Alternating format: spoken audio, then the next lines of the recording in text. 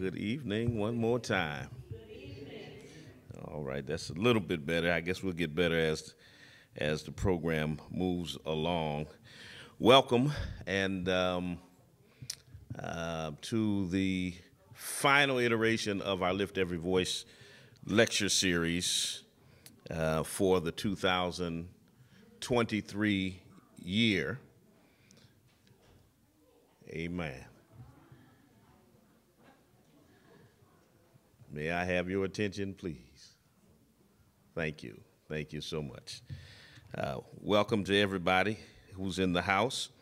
One exercise that I do at the beginning of all of these is to ask you to find somebody who you did not come with and greet them, shake their hand, say hello, give them a hug, let them borrow some money. It requires you to get up out of your seat and to go find somebody who you didn't come here with and to give them a greeting. All right, we're getting ready for an exciting time on tonight. And so, again, I want to welcome you. I'm Bishop Talbert Swan II. I'm the senior pastor here at the Spring of Hope Church of God in Christ. And every year we are thankful to our sponsors who help us to bring great people from all walks of life, of great renown throughout the nation, to come and share with us their experiences and their wisdom in various fields of endeavor. And so I want to thank Bay State Health. I want to thank the Irene and George E. Davis Foundation, Health New England, Mass Mutual, and MGM Springfield. And would you just indulge me and give a round of applause for our sponsors? And now a word from one of our sponsors. At Bay State Health, we are compelled to be a force for good. That compassionate, spirited, and steadfast drive has helped us be the difference for you and so many others within our diverse human family. Every day, in ways big and small, we are humbled and privileged that our impactful care helps you go on to make all the difference in your own world. Together, we have the capacity to transform lives. And again, we thank Bay State and all of our sponsors. Two of the things that we make sure that we do during these series is, one, is to start on time, because I believe what someone said to me many years ago that impacted me as we were waiting for program participants to arrive to start the program. He said, you should never punish the on time by rewarding those that are late. And so I believe in that wholeheartedly. And the other thing is, we always bring in the best in terms of our local talent regarding our spoken word artists, our musical guests, our host. And so in each of these series, we have a local resident to come and to host us for the night. And today, our host is Ayanna Crawford, who has been with us for many years in Lift Every Voice lecture series. She is a mother, a lifelong Springfield resident, public schools graduate. She's a proud educator in the city, worked 4 jobs to put herself through college, raised her children as a single mother, and worked hard to launch her own small business. So she's an entrepreneur in her own right. She is an elected executive committee member of the Greater Springfield NAACP. She is a dedicated community advocate. She's the chief of staff for State Representative Orlando Ramos. And she is a committed public servant.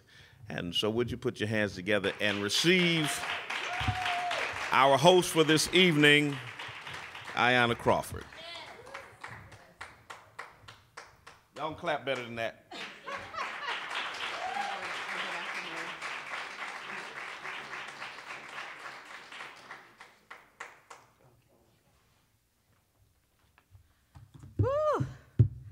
I am so blessed and honored to be here.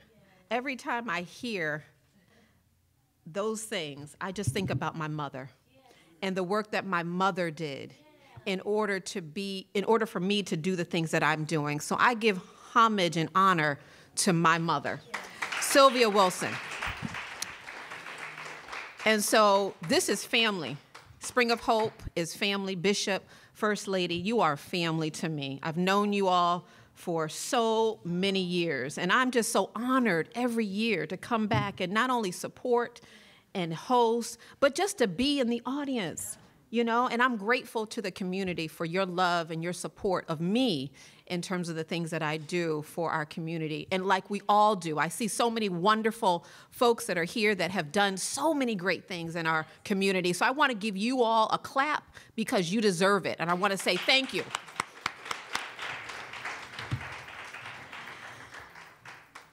And so again, my name is Ayanna Crawford. I'm a grandmother now.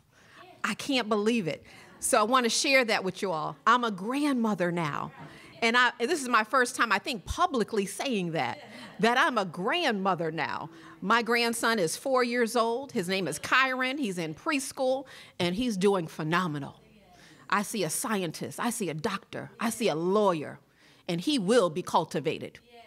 And so I thank you so much. And so at this time, brothers and sisters, we are going to do our invocation, the Black National Anthem, at this time.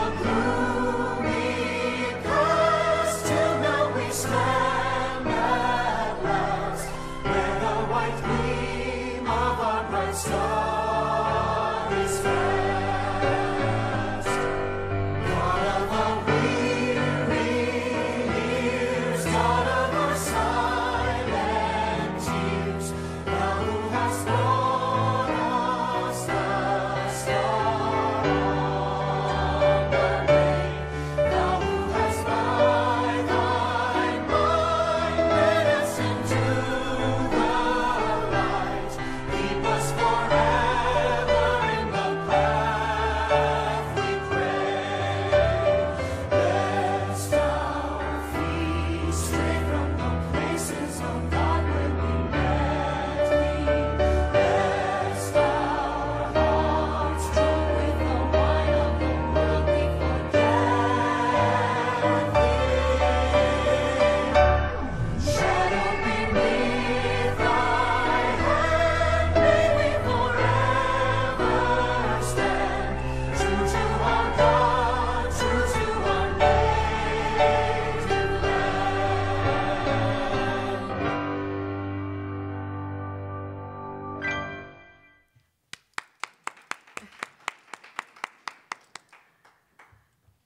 You all sounded wonderful. So again, those of you that are just joining us, again, we say welcome. This is our last installment of Lift Every Voice and Sing lecture series, which we're very humbled to see all of you on tonight. We know that you could be anywhere else on tonight, and you've chosen to be here with us. And so we want to thank you on behalf of the Bishop of this house, First Lady, and the committee for Lift Every Voice. We want to say welcome, welcome, and welcome. And so we have a wonderful program set up for everyone on tonight. We will have some spoken word, some singing, and of course our keynote speaker. And throughout the evening, those of you that know me know that I'm always about our Black history, right? And so I either think of a question or pose a question for you all to answer. And so, like tonight, I will be doing that as well. And so make sure you have, as a former educator, make sure you have your thinking caps on tonight, because I will be asking some questions. And so we want to make sure that we are getting the right answer. All right. So how's everyone doing? Good? All right. Thank you again for being here on tonight. And so we have our first speaker that's going to come up. We have a spoken word that is going to be done, and is Mr. Aaron St. Louis. Is he here on tonight? Okay. So, yep. So on tonight, we have the famous, and you all know him, okay? He's at everybody's location. He's doing phenomenal things in our community.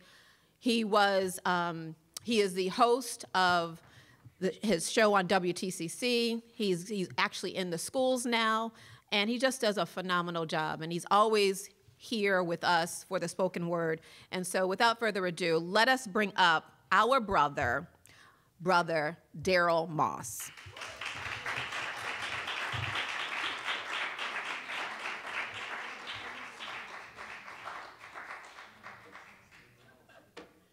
Good evening, everybody. Good evening. They had me a little nervous. I thought my man Aaron St. Louis was coming up. I'm like, well, okay. I see.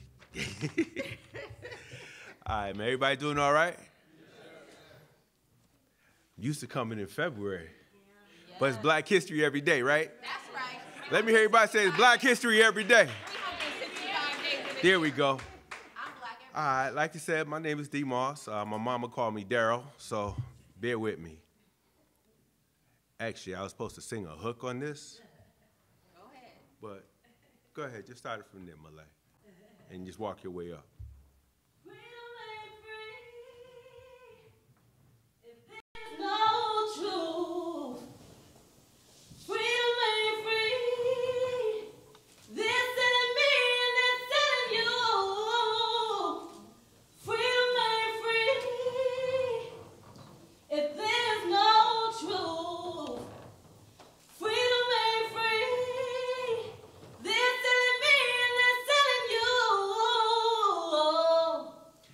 Ask me if I'm good, I'm saying I ain't fine.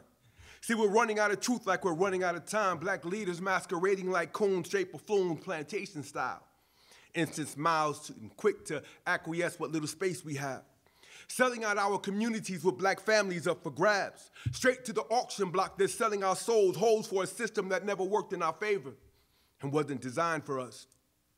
Teaching and preaching in politics we trust while being portrayed. Played like pawns on a chess game, we're losing on purpose for no purpose at all. These are trying times and this struggle is real. So ask me how I feel, I ain't never fine. So we're running out of truth like we're running out of time. Freedom ain't free if there's no truth. Freedom ain't free. They're selling me and they're selling you. Freedom ain't free if there's no truth. Freedom ain't free. They're selling me and they're selling you.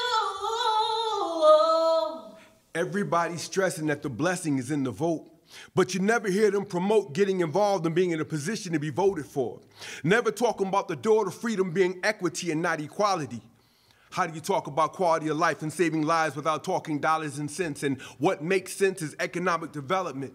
New businesses and a sound economic foundation. No nation was ever built on social service and government programs. So if you really give it down, preacher, and politician, show the people the proof. So we're running out of time like we're running out of truth. Leaders, we need some vision and a plan. And this ain't nothing new. Time is of the essence, and we seem to be losing. While certain folks are choosing who moves forward at our community's expense. What is the expense when leadership has already sold its soul? Freedom ain't free if there's no truth. Freedom ain't free. They're selling me and they're selling you. Freedom ain't free if there's no truth. Freedom ain't free. They're selling me and they're selling you.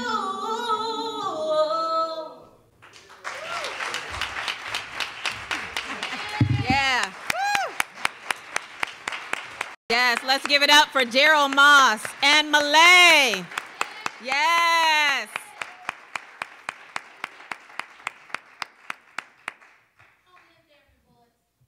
That's right. That's right. Woo, let's give them another round of applause. I'm sorry. Woo. Beautiful, beautiful. Thank you so much, Gerald Moss and Malay, for that beautiful, beautiful rendition. We so appreciate both of you. Yes, and I want to acknowledge a few folks in our audience on tonight. I think it's important that we do that. I want to acknowledge Brother Keaton. Brother Keaton, that's right. I know you looking at me like, Yes, I want to acknowledge you because I believe that what you're getting ready to do or what you're doing, he's running for office, brothers and sisters. And so he's running for city council at large. And so it's important that we get out and we vote for those people that stand up, that have been standing up for us. And he is one of those that have been doing the work. So he didn't just come Johnny be lately right now because he wants to run. He's been doing the work. Those are the people that we need to see in office, that understand our plight and understand where we're going. So it's important that we do that. You have my support. Amen. And I would also like to say Ramadan Mubarak. This is the holy month of Ramadan for the Muslims in our community.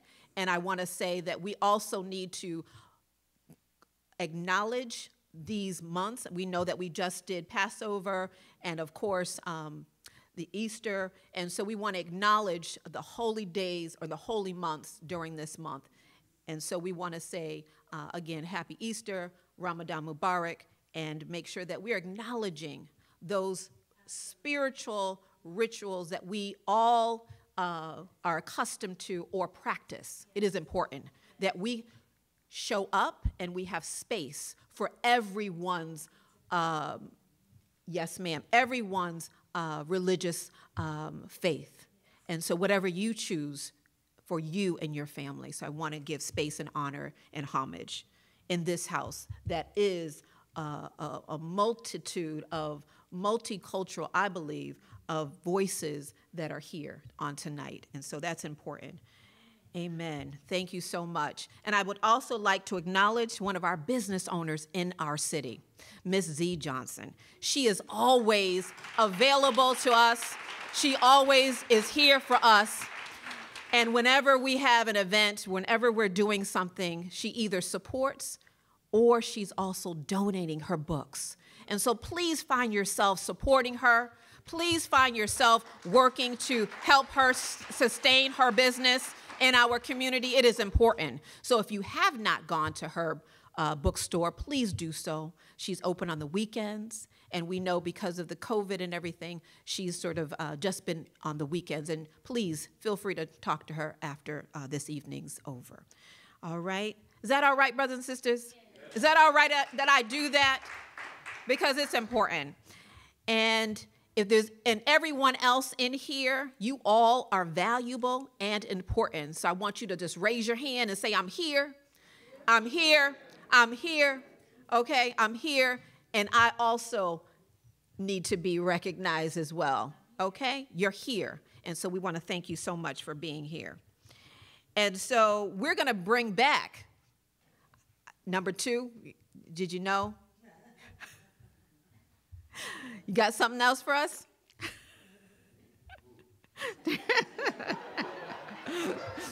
We're gonna come back around. So just be prepared. Just be prepared, all right? This is family, y'all. This is family. All right, our music selection. Are you all here on tonight? K. Sam? Yes, all right. Mr. K. Sam, this is my first time in the same room as you, and I want to say I hear so many wonderful things about you, and so I want to say thank you so much for being here. So at this time, we're going to bring up Mr. K. Sams. Woo!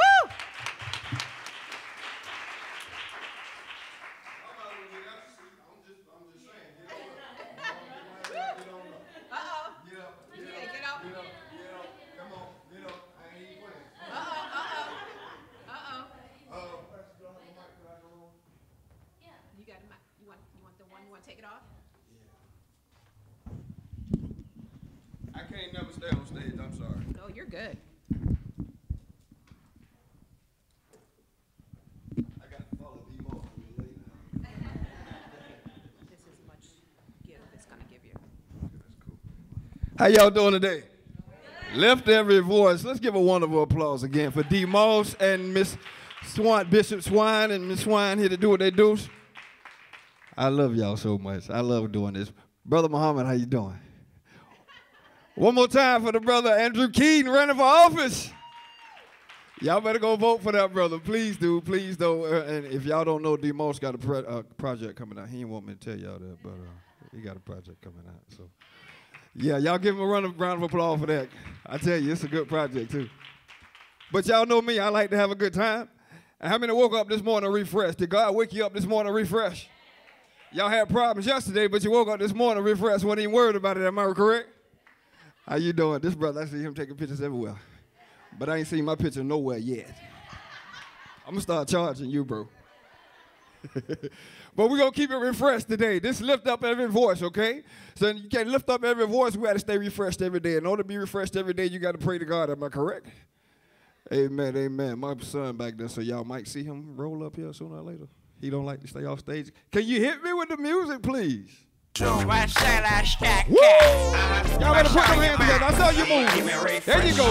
Come on. Put your hands together like this. Let's go. Hey. Refreshing the crops at harvest time. Refreshing chords every day that I wake up. It's God's time. It's God's line that I rock. You know it's spirit line. I love the flesh. Can't do it without the spirit, right? I jump ship, take a dip into his pool of forgiveness. Still what's cruel is why you get this. I came from West Tampa ghetto. Moved across the town to the den with the king high fellow. God still had his hand on the kiddo. Still hearing the scripture from the pastor whole wood though. Goes to show in this world is smoking sticks, no resisting it. Can't fight the feeling here and seeing it. I'm just a brother from the block trying to iterate it. So it's sinking to your head so we can all elevate it, celebrate it. So we step into the light so everybody can see that God got you equipped looking fresh like fresh. His word is daily works, reminds me what his love is worth. Come on, I can't hear y'all. See, I love when he shows us my shot keep me fresh. He keep me refreshed. My walk, my talk, my way of thinking changed because his grace now.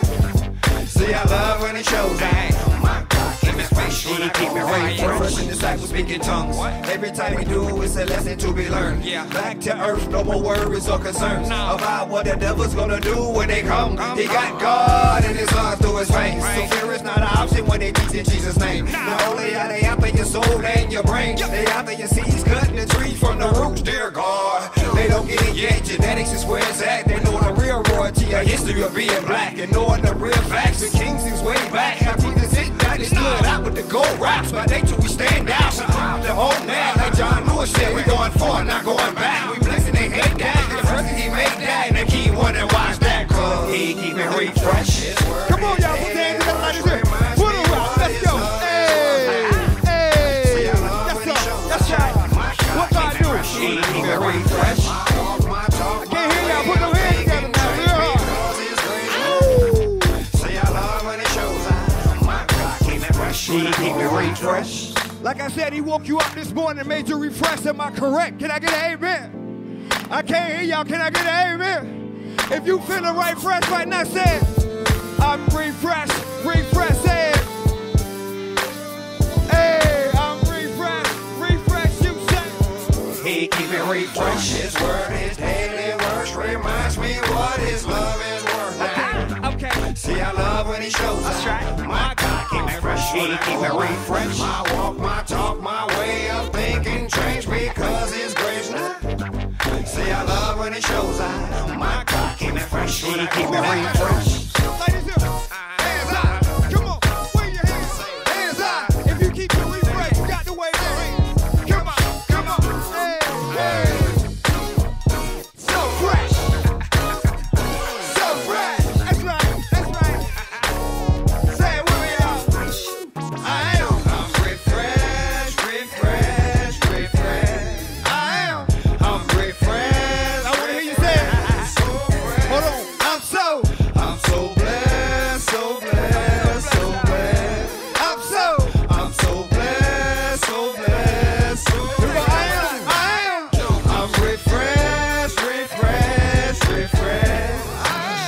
I'm refreshed.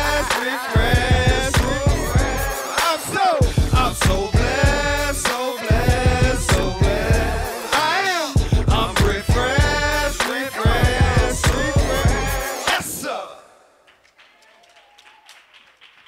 Hold on, I ain't done. What you doing? I'm gonna tell your mama. Don't make me call her. I got her number. 9 digits. I got an email too. I'm just joking. There he go. Huh? I'm coming back. So you want me to do? Oh, see? He just changing everything around. He the bishop. He can do that, can't he? Thank y'all so much. I'll be back, they say. All right, let's give it up again for Case Sams. I refresh. I refresh. I've always wanted to do that. All right, well, again, thank you so much, Case Sams, for that beautiful, beautiful song. I felt so inspired. Yes, let's give him another round of applause. And so I want to also, those of you that have just joined us, again, welcome to the last installment of this year, 2023, of Lift Every Voice lecture series. So thank you so much for being here on tonight with us. And so at this time, we have a portion of our program that we do the moment of sharing. And so I'm going to bring Bishop back up so he can do this portion for us. Let's bring Bishop back up. Round of applause for D. Moss. Round of applause for K. Sam. Round of applause for our speaker, Dr. Vicki Irvin, being in the house. Round of applause for Ayana. Now give yourselves a round of applause. Period of sharing. Y'all know what that is, right? Yeah, so you can tell when it get quiet. When y'all know exactly what that is.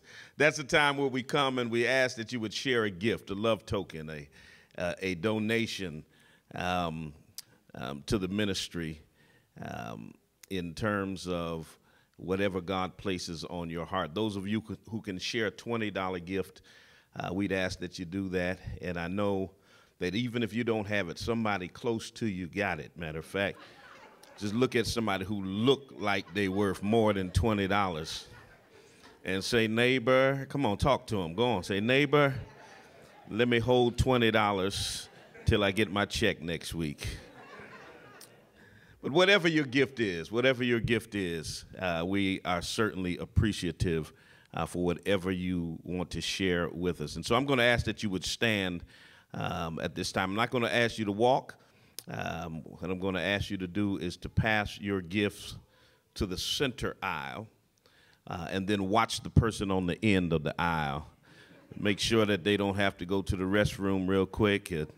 anywhere, and just make sure that your money makes it into the pan. If you want to give it electronically, you can give it through Cash App. The Cash App is $ Spring of Hope, $ Spring of Hope. You can also give through PayPal or Givelify. Givelify, Spring of Hope Church of God in Christ, Springfield, Massachusetts.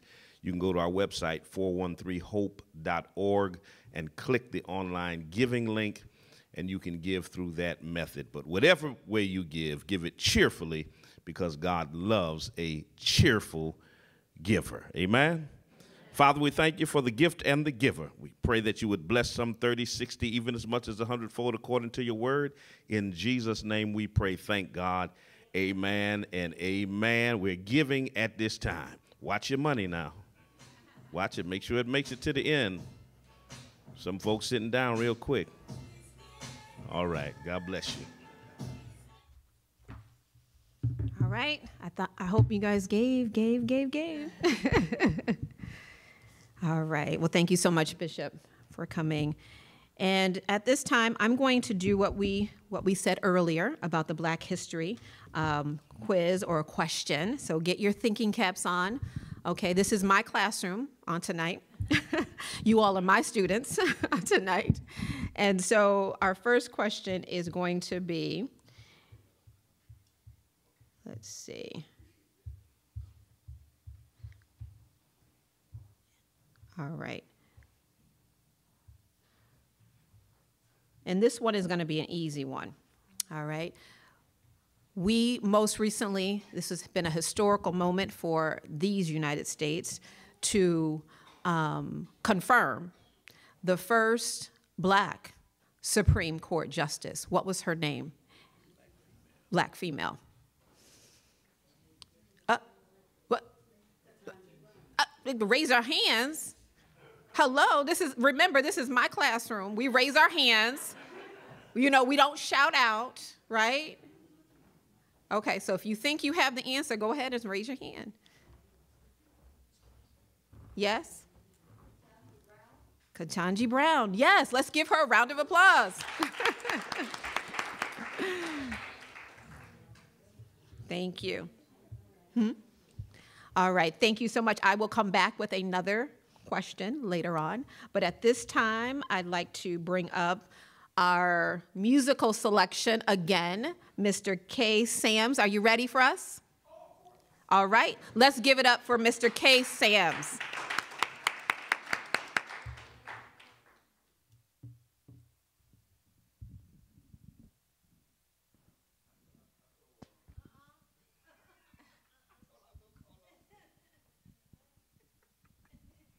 I'm going to call Miss Swan on stage this time. Why not? How y'all doing again? I ain't going to tell y'all to get up this time. Y'all can enjoy it from where you at, you know. But we finna do some freedom. Y'all heard Freedom Ain't Free from our brother D. Moss. Give him another round of applause for that song. That's one of his singles coming out. I'm going to keep saying it, D. You know, that's one of the singles coming out. So, but we going to stay on that of freedom, because lift up every voice. You have to be free to do that. You know, if you're trapped in your mind, or somebody or something is keeping you trapped in your mind, you're not free. If they can change your whole perspective when they walk in the room, they got you in prison for the rest of their life. You know, and you're not giving everything to God and let him handle your battles for you. So, we finna be free for a minute. At least for 3 minutes and some seconds. Can you hit me, please? Freedom. The right to think independently, coexist without stipulation, free of indoctrination, the ability to enjoy human rights without prejudice and discrimination. Freedom, safe and protected against illegal search and seizure, the right to protest without arrest, the right to speak my mind, to gather with others of my own kind, whether they be blue or black or green or white. Freedom grants me the right to be whatever God grants me the ability to be. I like this. You say you Come on. Put your hands together when you sit down. Let's go. Do you really want? Good now. Listen to me. You say you want? You can't hear y'all now. Do you really want? There you go. Let me ask y'all something. Let me tell you something. You can't say something was given to you in a silver platter just because it wasn't given to you in a way that it really matters. You gotta get up and get your freedom. Don't let the man hold you down from your plan, nor he defeated. Well educated and well dressed, top athletes across the jealous it with God bless. So put in the test that the people see the God in you, bringing out the heart in his brother here, believe in you. Words of the past, the fault for you. Not for you being on the couch and trashing the next brother. Stop it, trumping your gift, fumbling and out of possessing and on to the next brother or sister who wants something. Stop the high power bloodshed. Stop being a part of the problem to help the children of the world get fed. With the tools from God, knowing always how to beat them. So get up, do something if you really want. Come on, come on, come on. I can't hear y'all up good. Ask yourself good. You say you won't. There you go. There you go. There you go. There you go. Do you really want? They work hard for it. Freedom from negative thinking, freedom from bills drowning and sinking, freedom from doubting myself if I'm ever gonna make it, freedom from making excuses and me reaching my potential, freedom from moving up and me changing residential, freedom from kicking myself and me making life mistakes, freedom start with God and he stand me in the face, freedom from giving cricket man the power over me, freedom not knowing God and the powers that be, but now we got a hold of me. Change of my breath, so let go of me. Freedom for conviction that this is erasing the rich and the mention by haters that going through crazy messes that dawn days on me. Generation for generation, race, color, and creed. But what together show the real way what freedom means. Born leaders and born entrepreneurs. So let God make you free. Ain't nothing can't hold you. So say it loud, real loud. I'm free with God, I'm proud. Come on, come on, come on. Others Say it loud, real loud. I'm free with God, I'm proud. That's my son, them on the record. Say it loud, real loud. I'm free with God, I'm proud. That's right. Say it loud, real loud. I'm free with God, I'm proud. Let the band play. Play. Come on. Come on. Say it loud, real loud. I'm free with God, I'm proud. Say it loud, real loud. I'm free with God, I'm proud. We fought from the ballot box to the classroom, the courtroom to the jail cell. The battle for freedom has been and will forever be real. We can't afford to dance and settle and not meddle with our own affairs. It's time to stop saying you don't care, because our lives depend on our actions and there's no satisfaction or relaxation. Say you won't. Do you really want? Say you won't. You won't. I'm free with God, I'm proud.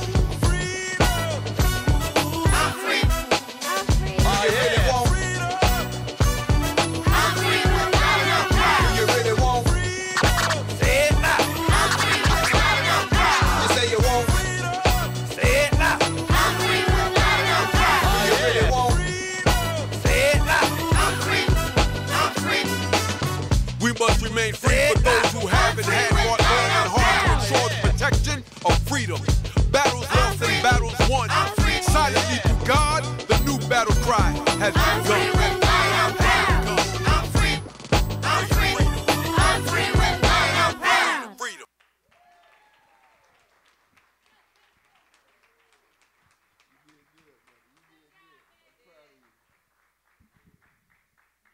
Let's give it up again for Kay Sams and his son and Daryl Moss. Love the lyrics, brother. All right, how's everybody doing out there? Yes, good, good. Free, that's right. All right, let's do another Black History trivia. This question I think will go to possibly an educator. You might know this one. So what is the name of the famous spider often spoken about in African stories? Ooh, or our bookstore owner. Yes, ma'am. Yes. Let's give her a round of applause. Huh? Anansi the spider? The answer was Anansi the spider. Anansi. It A-N-A-N-S-I. All right, one more question. Let's see. I think you guys will know this one. Oh, name 3 African countries. Easy enough, right? We know our Black history. Don't all shout at once. Go ahead, Brother Daryl.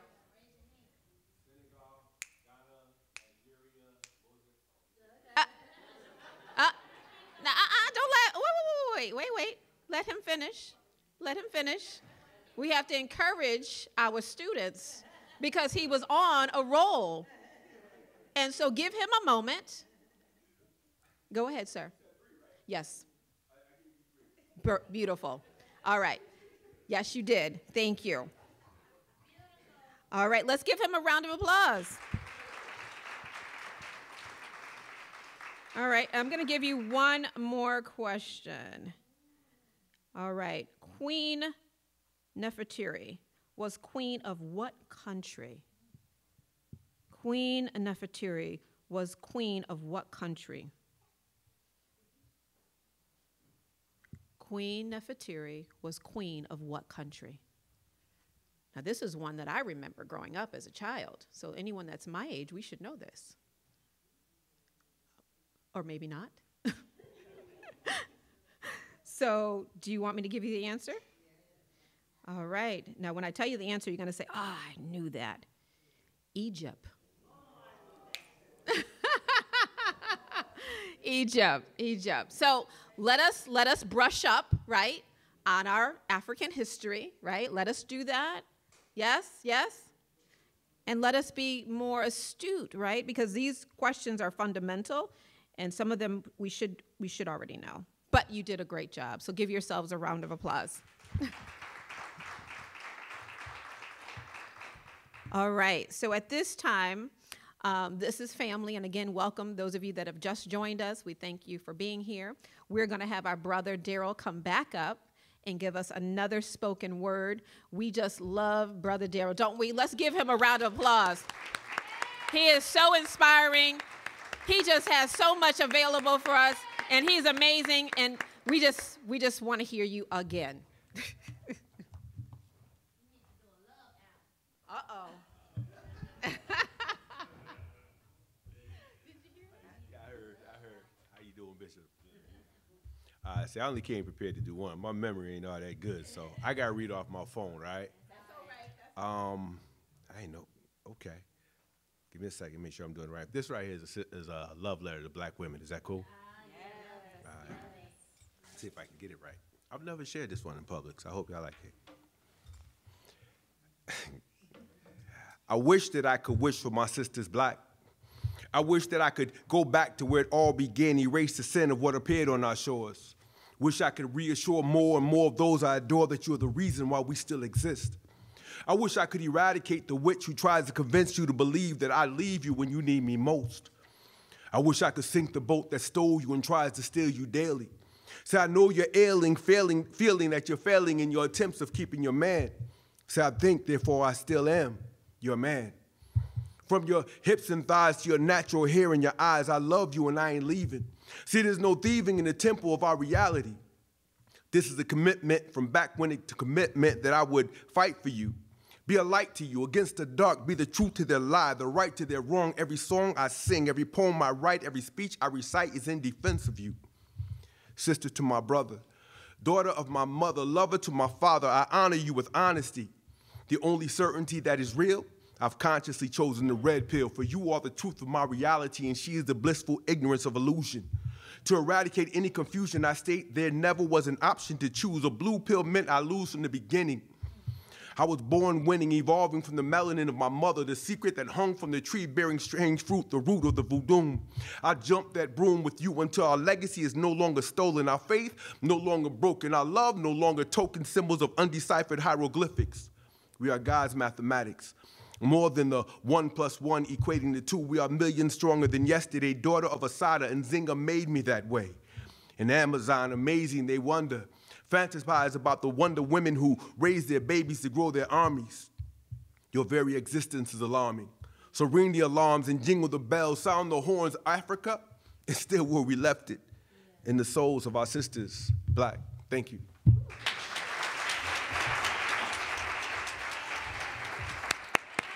Yes. Woo, let's give it up for Daryl Moss.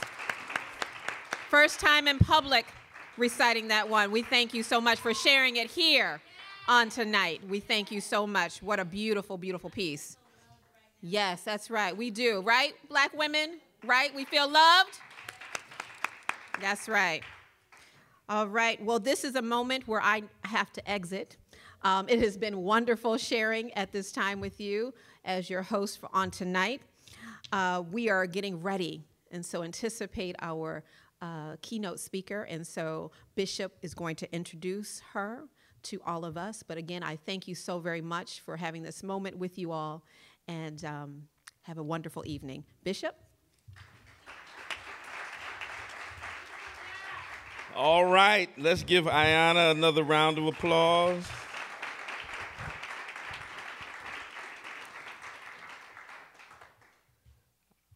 Y'all ready to hear our speaker tonight? Yes. All right. Vicki Irvin built her first company into $1 million business in 12 months.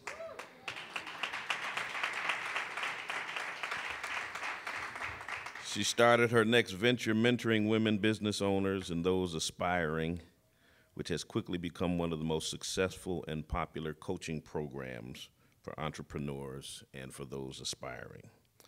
She's coached over 2,000 people on how to increase their own wealth, boost their business, and employ marketing strategies that few have been exposed to. She's got great success in a coaching practice that was built on her sense of marketing that keeps her events selling out year after year. She has gained national prominence, and prior to even becoming nationally known for her marketing and business prowess, she had a successful career in human resources. She is a Springfield native. That deserves a round of applause.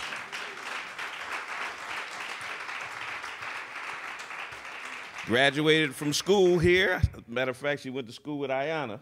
Yes. Right here in Springfield. She is a graduate of American International College, holds a master's degree in human resource development.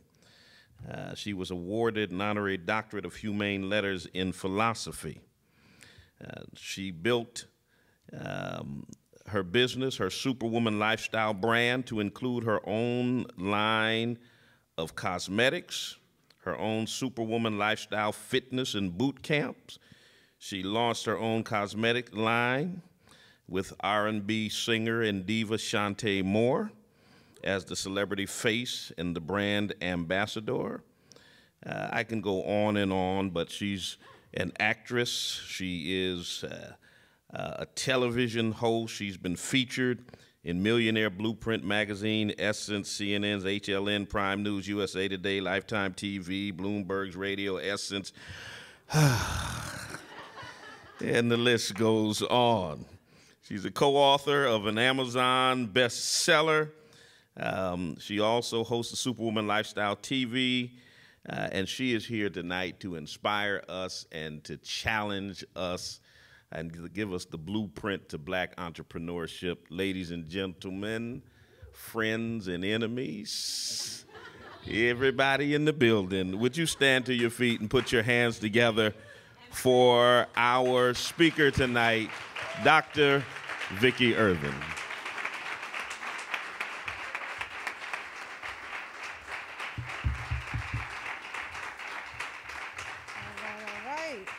Thank you so much. I want to thank the bishop and his beautiful wife for inviting me to speak in my hometown. I don't get the opportunity to do this often, so it's very special to me. Also special to me is that my mom, who is 90 years old, is here. Raise your hand, Mom. Raise your hand, Mother. Mother, raise your hand. She doesn't like anyone to tell her age even at 90, so, you know, 90 years old. Yes, yes, yes, yes. What a blessing, right? What a blessing. So yes, I grew up in the streets of Springfield, and when people saw that I was coming to speak at the church, they said, well, do they know how you were in the streets of Springfield? Because I was a terror in the streets of Springfield, but I got everything together, as we all have, right? So the bishop wanted me to talk about the blueprint for black entrepreneurship. And I talk about entrepreneurship all the time, but you know, the bishop's gonna make everything about being blackity black, black, black, black. Because that's what we do, as we should, right? So I'm gonna talk about some lessons that I learned being a black entrepreneur towards the end. But not knowing where everyone was as far as business goes, I wanted to cover a topic that's kind of general, that can apply to everyone. So we're going to talk about branding today. Branding your business. And I know you've heard a lot about branding your business. There's a lot of misinformation, a lot of ideas floating around. So I want to talk from the standpoint of things that I've actually done, that have worked for me, and that are proven things that have worked for other people. A lot of people teach business when they don't even have a business themselves. Yeah. So I think I like to teach by example of things that I found out worked or did not work. And I think that's the best way to teach people, by leading by example and things that I've done to show you kind of, you know, what I kind of figured out, what I gave to my clients as well. Is that all right with everybody? Yes. Okay. All right. So we're going to talk about what a brand is and is not, how to set up a brand that you can actually monetize, because business is about making money, people. Okay, it's about making money. A lot of people have a hard time with that, but business is about making money. And how to take an unpopular position in the market. I'm going to touch on that as well. How to become an authority in your industry. And again, I really want to focus on what will make your brand the most money. Do we have any business owners here right now? Okay, starting. Anyone thinking about it? Okay, and so people are seasoned, all over the board. That's great. Okay, that's going to work for us then. All right, so as Bishop said, I've done a lot of cool things, which is great. I've actually rebranded my business, and I'll talk about that a little bit later. I started off with the Superwoman Lifestyle movement, but guess what it is now? It's called Black Woman Lifestyle. Yay. Yes, because that's what it's about. And I've been a business consultant since about 2006, so I've been an entrepreneur since 2006. I've created million-dollar businesses and brands for myself and for my clients. I'm a consultant and author, a marketing expert, and a business owner. And so my goal for you today is to give you some real data, like I said, from personal experience of things that actually worked, show you what brought me some wins, and how to shortcut the process, because I can, you know, tell you things that actually work. You don't have to like go through the bumps and bruises like other people have to do. So I like to have fun. I'm deviating a little bit from my normal style. I like to walk all over the place as well. I'm used to doing a 3-day live event that I've done for many, many years called the Extreme Women Entrepreneurs event, and I walk all over the place, so it's like, I gotta be still here. Well, we gonna make it. So good branding will get you noticed, okay? Branding is about attracting opportunity to you. Some of the reasons why I know good branding will get you noticed is, as Bishop kind of mentioned, I had the honor of being, you know, featured in several magazines. And to me, that's just an idea of when you have a good brand, how people will find you and contact you. That's kind of how you know things are working for you. You start to get opportunity starts to come to you. You're attracting opportunity. And that's what branding is about. It's about attracting opportunity to you, okay? So for the purposes of the training, like I said, I'm going to show you some stuff later that I've done to support my own brand. And I have an authority position with my brand. There's different positions that you can take in a market when you're branding yourself. I personally have chosen an authority and expert position. All right? And when I give you these examples, it's not so much to talk about myself, but I'm trying to give you real-life examples of what I've done. Because, again, I don't like to teach from just theory or things that I've Googled. I want to tell you real-life experience of things that I've actually accomplished and done. So the reality is, most people don't have a brand that's actually working for them, okay? You try to come up with these branding things, but a lot of times it doesn't work. And most people focus on, when you get into business, what do most people do? They set up their LLC, right? You get your tax ID number, you're all excited. You're like, I got my tax ID number. And then what do? You come up with a catchy business name and a catchy tagline. Yeah. And then you really think you're making it, right? I got my tagline, yes, right? You do this color coordination of your website and your business cards, and then you really think you're on your way, right? All these things going on. And then you spend time trying to appeal to everyone, trying to get everybody to love you and buy from you, right? Doesn't work that way. And following what everyone else in your market and your industry is doing, you don't want to do that either, okay? So these are some of the things that people think branding is. It's about the tagline and the logo and all that stuff. And, you know, the reality is, how many of you have ever opened up your wallet or your purse and purchased something because you like somebody's logo? Right? Okay? But people focus on those things, and those are the wrong things to focus on. And nobody can just wave a magic wand and like brand you. It doesn't work that way. It's not that simple. And creating a brand won't automatically have people and clients knocking down your door either. There's more to it. It's really, really deep and intricate, but I'm going to give you like a quick and dirty on it. So a brand is a symbol of what you offer, how you offer it, and what you stand for unapologetically that attracts the perfect prospect, which is someone who's thinking about possibly buying from you, a lead or a client or customer that you turn into a buyer, okay? So some common branding mistakes that I see. People who change their brand every other week or month. I call those branding junkies. And as entrepreneurs, what do? Entrepreneurs, your mind's always going, right? And so you always got a new idea. You wake up, I got a new idea. I'm going to do this. I'm going to be this. I'm going to be the this. I'm going to be the that. Branding junkies, right? We don't want to do that. Because if you're brand hopping all the time, you're confusing your market, right? And confused people will not buy from you, right? You're sending the message that you're not very established and you're very indecisive, and people want to buy from people that they know, they like, they trust, and they feel confident in. But if they see you switching up who you are every other week, they're like, oh, they're confused, right? And they're not going to buy from you. So thinking those taglines and logos are it, making decisions from all those things that are just like semantic, that stuff doesn't work. And the other thing is not being authentic to who you are, okay? And we've all done it. You get into business and you see other people that you like the way they move and you like the way they do their business and you want to be like them and you try it, but it's not you. And when you're an entrepreneur and you're a business owner, you want to do something that you feel good about, right? You want things to be authentic. When you're selling yourself, you're selling your brand, you want to feel good about what you're doing. So trying to emulate or be somebody else, it's not going to work. It's not going to work. Crowded markets and competition. Most of us have a gazillion people in business doing what we do, right? Being the first or only person to do something is very rare, like an Amazon. That's very rare. So the reality is most of us, when we get in business, there's already going to be a bunch of people doing what we do, but you don't need to worry about that. There are billions of people in the world, and no one business can service them all. That's why there's a McDonald's here and a Burger King here, okay? You only need a small amount of clients to make your money, so don't worry about a crowded market, all right? And that's why the competition doesn't matter. But that's why a good brand can be gold in helping you to distinguish yourself from those other businesses and people doing exactly what you do. That's why branding is important. Those are the reasons why branding is important, to help distinguish you from everyone else doing what you do. So here are some clues that your branding may be off. Because I know a lot of people probably go to like networking events, business networking events, and you probably dread when people walk up to you and ask what you do. Oh God, please don't let them come and ask me what I do. Because you don't exactly know what to say.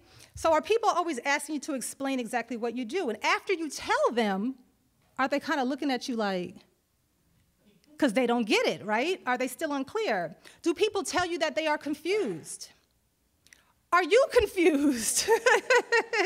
I mean, are you even able to clearly articulate what you do to people? And it sounds simple, but it's hard to do sometimes. So you have to be crystal clear on who you are, what you do, what you offer, and the transformation that you can provide to your clients or customers. So it's about messaging and positioning yourself. What is going to identify your product or service, and what position will you take in the market? How are you going to decide to take a position in the market? And what's the big message that you become known for? You want to become known for one big message, and this common theme that you want people to equate you with, okay? So think about what your big message can be. And who precisely, this is important, will your message resonate with? Because it's not going to be everybody. So proper messaging to the right market is a must. Because you can have a great message, but if you're talking to the wrong people, they're never going to buy from you. So those two things have to align all the time. All right, so I'll say it again. Proper messaging to the right market or potential client is a must. Okay, everybody following me? All right. So you also have to decide, what are you going to be for and what are you going to be against? What are you going to stand for? So for me as a business consultant, I'm in a crowded market of a bunch of coaches, business coaches, coaches teaching all types of stuff. So as a business consultant, I've always positioned myself in the market as someone who teaches the hardcore income-generating skill sets. And I work with mostly women. So what am I against? I'm against the coaches who teach purpose and passion all the time. That's who I kind of made my enemy, all right? Because you kind of have to do that.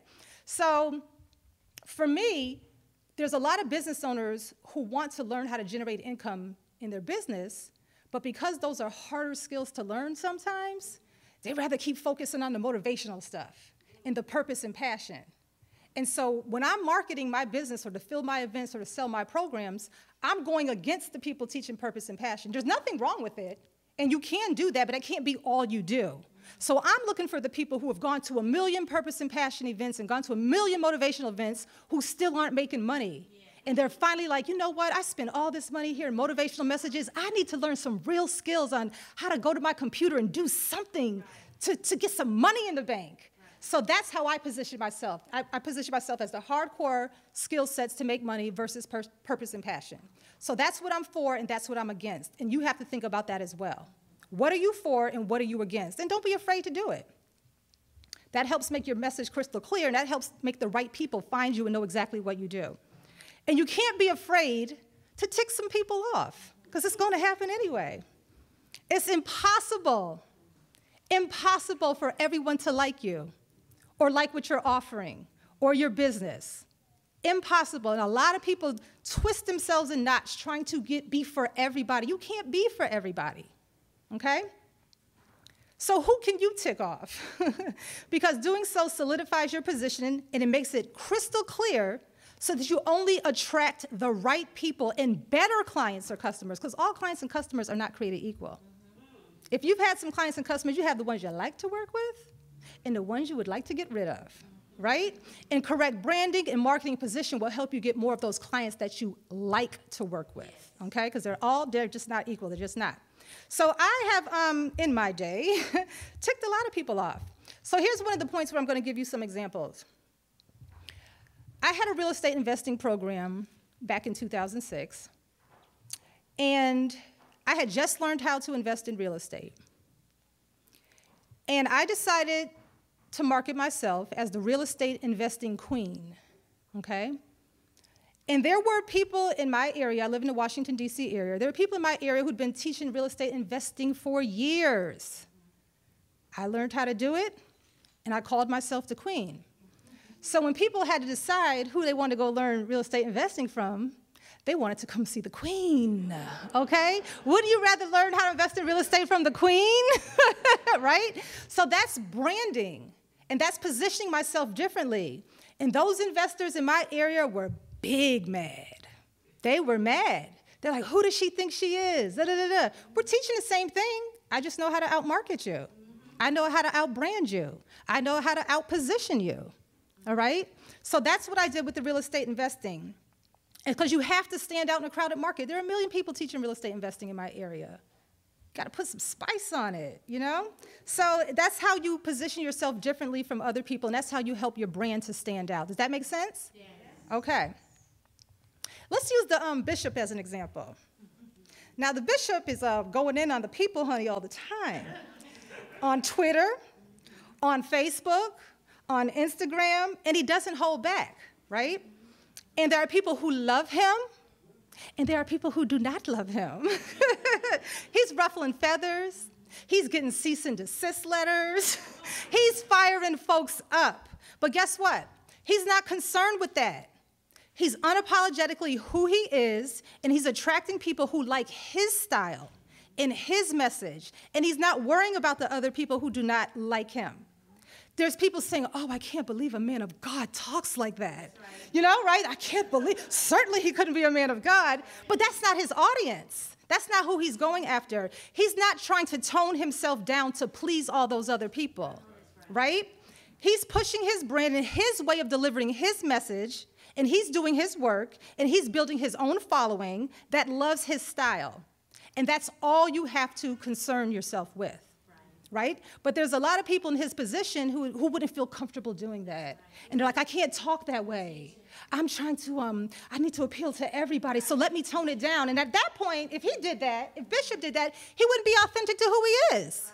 Right? So the reason why he's able to look everyone in the eye and do what he does is because he feels good about what he's doing. He's authentically being himself.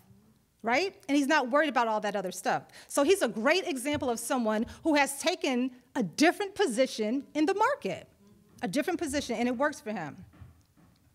And unfortunately, all of these things are how y'all friend Donald Trump won the election.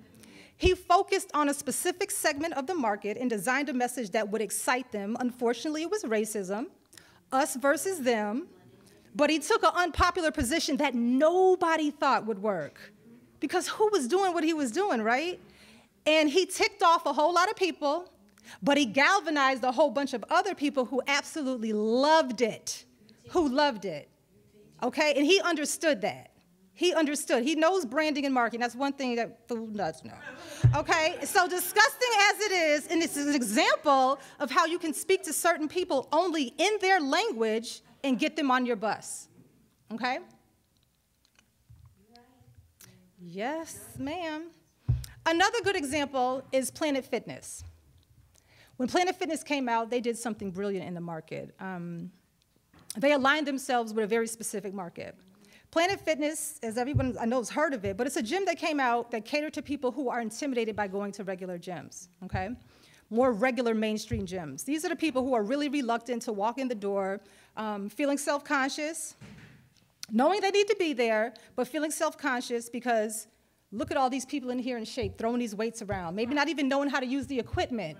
People just acted a fool up at the gym, drinking gallons of water, slamming stuff down, grunting. And so people who were intimidated saw these gyms as a place where there would be people in great shape. They'd be walking around with their chest puffed out. So when people wanted to sign up to a gym and consider going to a gym like that, they were too scared. And Planet Fitness understood that there's a segment of the market who's intimidated by mainstream gyms. So we're going to create a safe space for them, right? So they created this whole culture and mentality that you can come to our gym and you don't have to worry about any of that. Because we're going to ring the bell if we hear someone slamming the weights. We're going to get them out of here. We don't let people walk around with gallon jugs, okay? You can go to this gym and you don't have to worry about anything. We're not judging you. No judgment zone. They push that. That's their language. People are here to work out quietly and mind their business, okay? So people who go to Planet Fitness, they're just not allowed to do what they do in those other gyms. And it was brilliant because when you think of fitness, people are always like, you gotta go hard, you gotta go hard, you gotta go hard. And they were like, no, you don't have to go hard. You can come here and just do your thing. In fact, we're gonna have a pizza night. Pizza at the gym, candy on the counter. Who would have thought that that would have worked? And it worked. And it worked because at $10 a month, exactly. And some of those meatheads are in there too for that $10 a month as well. So that's a great example of how you just don't come out with another gym like all the rest. You come up with a different culture, a different mentality, a different way of doing things that speaks to a specific segment of the market who is experiencing these feelings of fear of going into a regular gym. And you brand yourself that way, and look what they were able to do.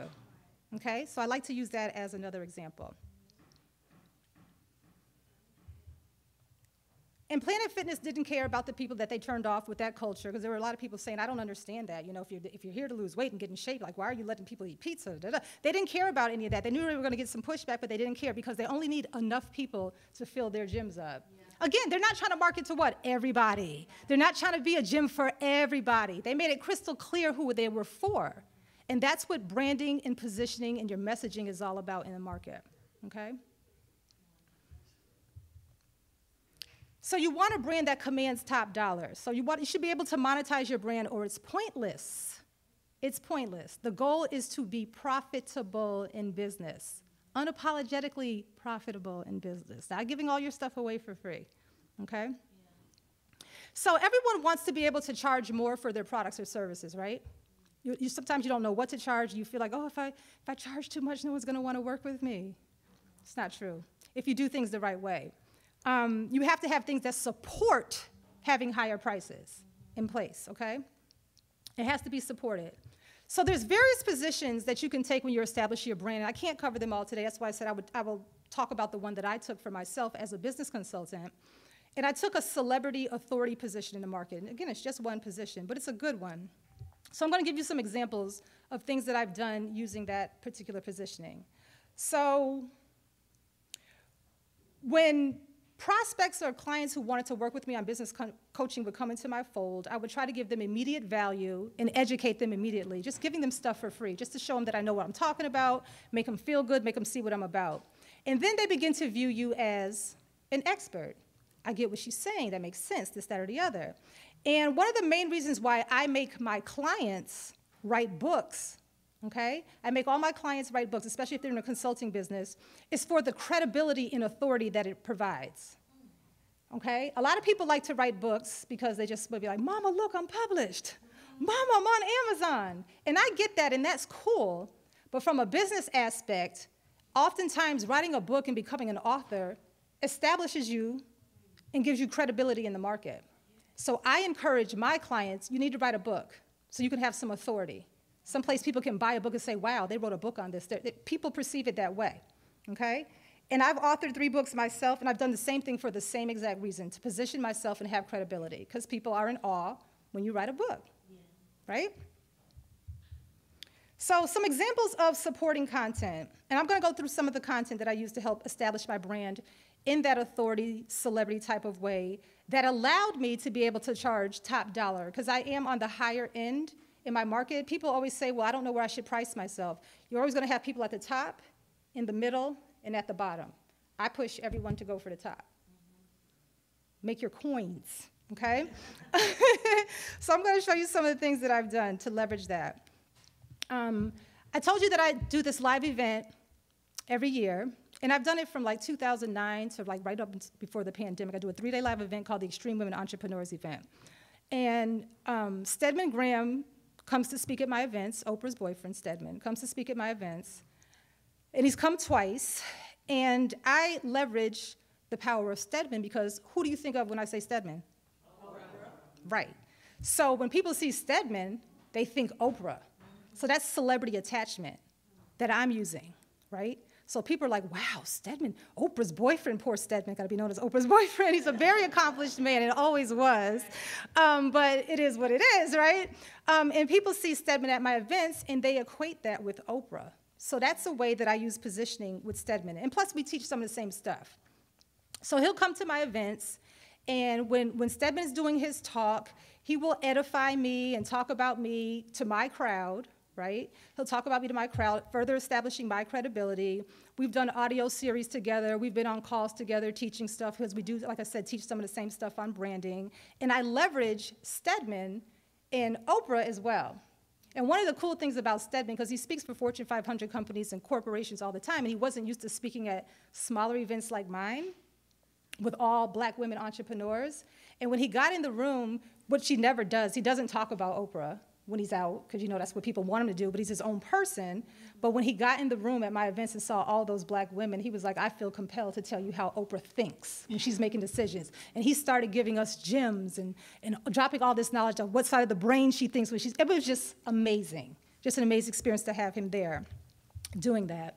When I'm booked to speak certain places, I make sure I take pictures with certain people. So like an event that I'm at, Susie Orman is booked to speak, and I'm booked to speak. And so I make sure there's pictures of me and Susie Orman. I'm sharing the stage with Susie Orman. That's attaching to someone with a way bigger name than myself. See how that works to further establish my credibility? Oh, Vicki's got Stedman speaking. She speaks on stages with Susie Orman. I've done the same thing with Barbara Corcoran from Shark Tank. Pictures with Barbara. She's booked to speak, I'm booked to speak. I use that celebrity attachment as well to further position myself and allow me to charge top dollar because of my attachment to other people, okay? You guys see how that works? Yeah. So from there, when people see that, it attracts opportunity. It attracts money. People see you. I've been on several magazine covers because of it. Like he's talking about when I launched my cosmetic line, I did that with Shantae Moore, who's a friend of mine, but using her as the celebrity face gives my brand credibility. Robin Dixon from Real Housewives of Potomac, for anyone who's a housewives junkie, that's also my girlfriend. And with my cosmetic line, I've done collaborations with her where she'll come out with a line through my company. That's celebrity attachment, attaching to Bravo and their millions of viewers to give my little cosmetic company a bigger audience and more credibility, okay? Because when people are looking to buy from you, like I said, if they don't know who you are, they don't trust you. But if you have a celebrity behind it and they see them on TV all the time, it gives you instant credibility. Okay, so you see how I do that? All right, so I'm going to tell you a story about how I used the things that I've learned for branding and positioning to get some things done. I have a women veterans organization that I work with every year, and she was being honored by the BET Honors. You know the BET Honors that they do? She was an honoree because of the work that she does with women veterans. And because of the work that I always do with her, she was like, Vicki, I'm going to get you on the red carpet. I'm going to get you on the red carpet with the big journalists out there, and I want you to capture me walking the red carpet with my family and get interviews, blah, blah, blah. I was like, oh my God, how am I going to do this? But okay, I'm down, you know, I'll figure it out. So I'm trying to figure out how I can grab these interviews with all these big name news journalists who are going to be there. So I got my credentials. It was under my own brand. My credential says Superwoman Lifestyle TV.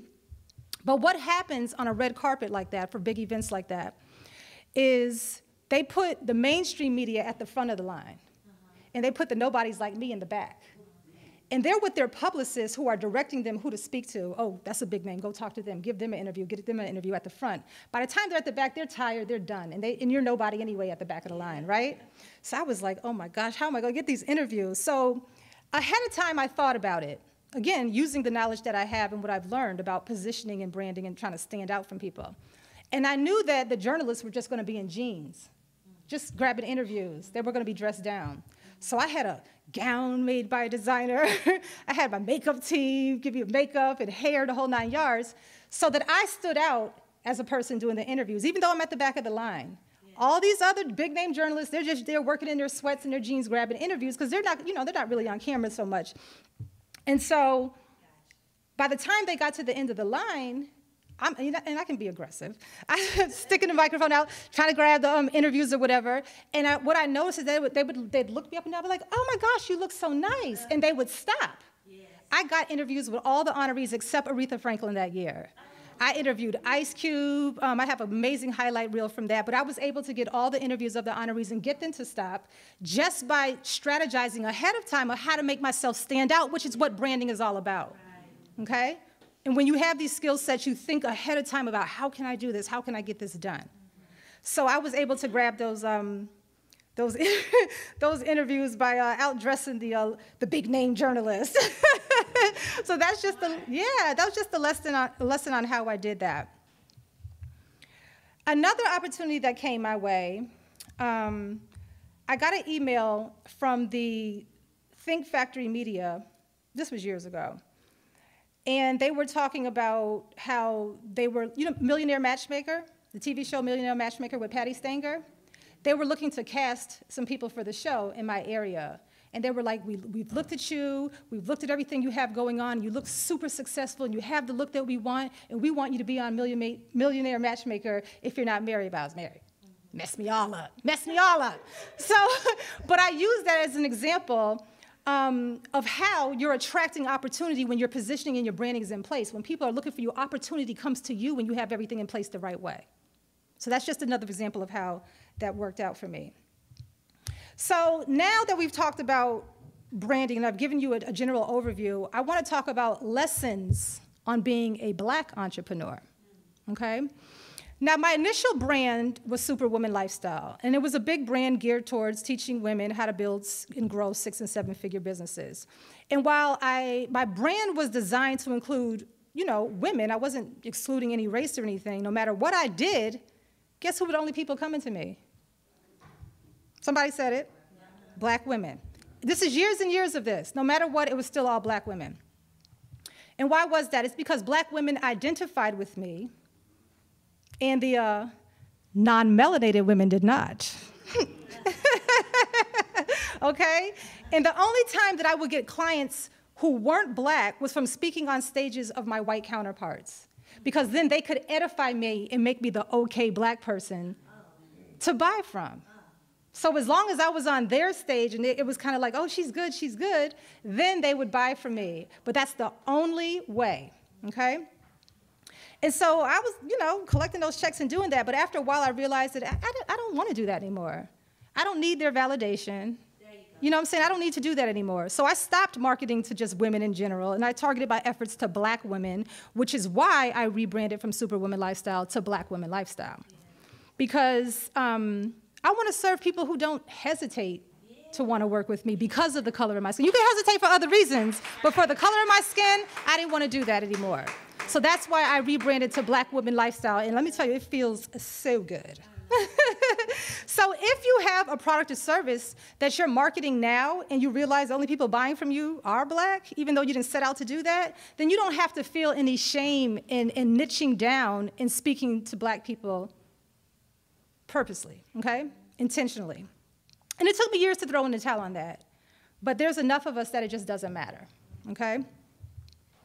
Given the overall state of the world right now and how our elected officials are now openly racist because their constituents love to hear their language, they love to see it, they love to hear it, so many black business owners are now supporting black business. Have we not seen an uptick on black business supporting black business because of what's going on? We've banded together, right? We've banded together. Black men supporting black men, black women supporting black women, and vice versa. There's a huge uptick in support because we've been like, what is going on here? Yeah. And so we've kind of like all come together now. So it's a great time to do that and not have to feel any type of way about it. And there's another lesson that I've learned, and this is very important I want to remind everyone of. When you see a black business, a black person with a business that charges more for their products or service than their Asian or white counterparts, it's not because they want to, it's because they have to. I had a client in Atlanta who owned a beauty supply store. And when she goes to buy her products, there's a monopoly from the Asian people on where you buy your products from. And they're not selling those products to her for the same amount they're selling to the Asian beauty store owners. So she has to charge more to profit. And if we don't understand that, we just think, oh, that's why black people are so greedy. I can get that up the store from the Asian people. We have to stop doing that. And it comes from educating to understand why we're charging more. It's not to be greedy. It's not for that reason. It's because it's the only way we can profit because they're not giving those products to us at the same cost. And once we know that, we can understand and say, you know what? I'm going to still support this sister or brother, understanding what's going on in their market. But a lot of people don't know that, so please spread the word on that. People don't understand behind the scenes a lot of time in the industry, so please, pass that word along. That's really, really important. And the other lesson I wanted to talk about was how we're just a little bit way too hard on our own.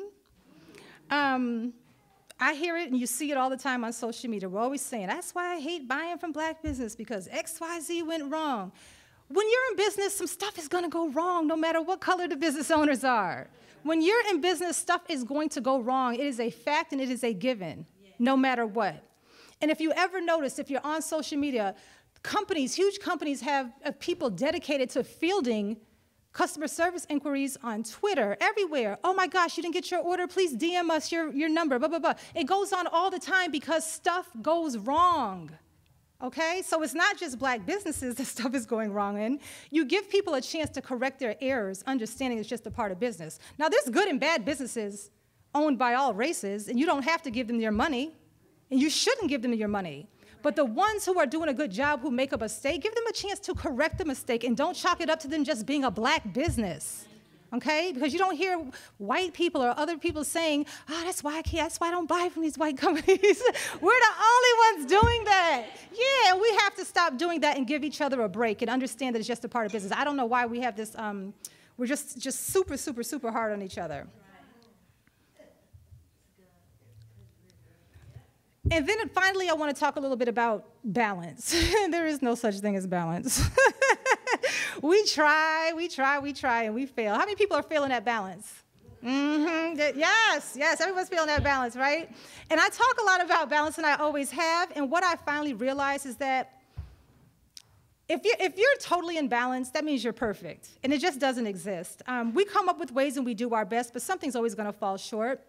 The biggest thing I can tell you is not to compare yourself to other people, and I think that's where it comes from a lot of time. The comparison to other people. If I only have one child that's 18, I'm gonna be able to move a lot different from another woman who has 3 or 4 kids. So she shouldn't look at me and say, oh my gosh, Vicki's got it all together. Look at her here and look at her there and doing this and the other, and feel bad about herself, because our circumstances are different. But that's what we're doing.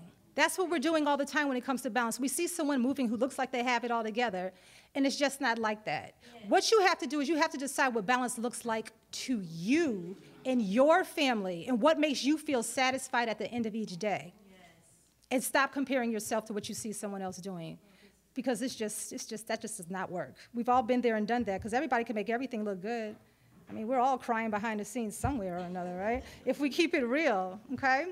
So my biggest point on balance is to urge you to just decide what that looks like for you, what leaves you feeling satisfied and accomplished at the end of the day, given your circumstances and what you have going on, and forget about looking at everybody else, okay?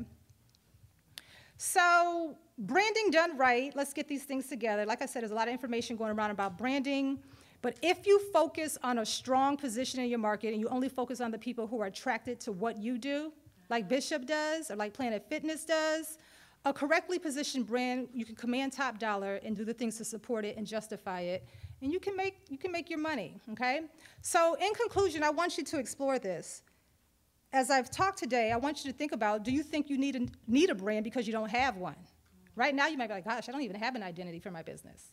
I don't even know what I stand for. So think about that. Or if you do have one, are you unable to monetize it, which may be a clue that it's not working? And there's nothing, you can't keep doing something that doesn't work because that's the definition of what? Insanity. Thank you, okay? So do you feel your brand or position is attracting the wrong people? If you're getting a bunch of people that you just cannot stand working with, we have a problem. Because when you become a business owner or entrepreneur, part of the allure of all that is being able to like do your own thing and work within your own parameters. And that includes working with people you enjoy working with, okay? Not like when you're going to your 9 to 5 and you don't have any choice. Been there, done that. It's very different when you're an entrepreneur. You don't want to go back into that scenario. You want to be able to control things as an entrepreneur, okay? Do you feel your brand needs some tweaking or reinvention? And there's nothing wrong with that. There's nothing wrong with starting over. There's nothing wrong with starting over. Do you want a more authentic brand? As I talked about authenticity, do you feel like, yeah, you know, I'm not being me. This isn't who I am. I want to pop off a little bit, right? So think about, you know, if your brand needs to be a little more authentic, because the more authentic you are, the better you're able to sell yourself, your products, and your services. When you feel good about what you do, it is truly who you are, you feel good about selling, because selling is hard for people. Everyone wants to be in business, but everyone's scared to sell their stuff. And part of it is because you don't feel totally good about what you're doing, for whatever reason. But I promise you, some of the sales resistance that you feel and some of the apprehension you have when it comes to selling will go away when you are truly selling something you feel is authentically you. And you feel good about talking about it and people consuming it. You'll become a sales whiz when that happens. So I want you to think about some of the things we talked about today and get started making some tweaks and some changes, okay? And so I want to know, does anybody have any questions on anything that I covered today or anything about any business that they're in right now? If I can answer it, I will. If I don't know, I'll tell you I don't know, because I'm not one of those people trying to make up answers and stuff. Yeah. Yeah. Okay, so there's a lot going on in my mind right now. I had no idea that hearing you lecture tonight was going to be so on time with where I am with establishing a business. Okay. Anyway, with that being said, I think I want to focus on the brand. Is a brand just a name, and what's the difference between brand hopping and starting over? Okay, so brand hopping is when you're literally every other week or month coming up with a different idea and you want to be someone new. I want to be this and I want to be that, and it's like it's happening all the time. Starting over is when you've already been doing something that's not working and you finally say, you know what, this isn't working, so I need to rebrand, and I want to rebrand myself. And there's absolutely nothing wrong with that, okay? And a brand is like your identity in the marketplace. But like I said, when a bunch of people are doing the same thing you do, you want to attract people who kind of know what you stand for. Like I was saying with myself, using myself as an example, when people are deciding which coaching events or live events to go to, they know if they come to my event, they're going to come learn hardcore income generating skills, and I'm going to like poo-poo all over all that purpose and passion talk. And they know that, right? They're like, you know, and I've had people say like, oh, you do the money-making skills, you do the money-making skills. And that's kind of how you know when your brand is working, because people will come up to you, they'll recognize you, and they know who you are because of what you stand for in your business. Or I'll get people who say, I finally came to your event because I heard your messages, and I'm one of those people who spent so much money on purpose and passion and motivation, I realize I still don't know what to do to generate income, so I'm finally here. That's my identity in the market, and I do so many things to make that identity, like, I push that out to the world, and you know, there's a lot of stuff you have to do that, but that's kind of when you ask me what a brand is, it's your identity. When people hear your name, they know, oh, I know what they do. I know what they teach. I know what they stand for. And they either, you know, that's either your person or it's not. Yeah. Yes. So, if your business venture is not about selling a product, but it's a service that would be lucrative, Yes. do you have to have a brand and market as such if it's not something that you're selling? Would I have to? Are people paying you for this service? I will be paid for the service, but it's not. I'm not selling a product. But you're selling a service. I'm selling a Yes, as long as you're selling something, whether it's a service or a product, then you want to have an identity and a brand. Yep, yep. That's a good question. It's a good question because that's why I always say a product or service. You know, service. I do a service. You know, I'm selling. My live events or whatever. Some people may sell hamburgers somewhere or whatever. You know, it's all across the board. But regardless of what it is, you're typically going to have, whether you're selling a product or service, you're going to have competitors, and you're going to want to figure out a way to stand out in your crowded market. Okay. Thank you. Yes, absolutely. Yes. If you have multiple business endeavors, would it be better to individually brand everything, or would it be best to brand everything as a whole? Like, I do a lot of things outside of my entrepreneurship. Like, what other things I do is totally different. Yep. So, like, how do I go about it? Yeah, so what most people do is when they have more than one business is they try to jam them all together. Like, you ever see that on a card? Like, I do hair, and I'm a limousine service, and I like all this stuff that doesn't, right, you don't want to do that because then you look like a jack of all trades who's just kind of all over the place. Yeah, confused, exactly, thank you. That's right, confused. So if you have separate businesses, you want to brand them differently and keep them separate. You don't want to have your website talking about all this different stuff you do. Each thing has to be separated or you're going to cause that confusion in the market. And a lot of people do that because it's easier. Let me just throw everything I do on one business card. Let me throw it all on one website. But you look insane to people. I'm telling you, they won't tell you. They're just not going to call you. They're not going to tell you. They're just not calling you because you're a hairdresser and a locksmith and a bus driver. And they're just like, this is crazy. People love for you to specialize in what they need. So never be afraid to niche down to exactly what you do. People want to know that you specialize in what they need. So it's a good question. What y'all laughing at, Aaron?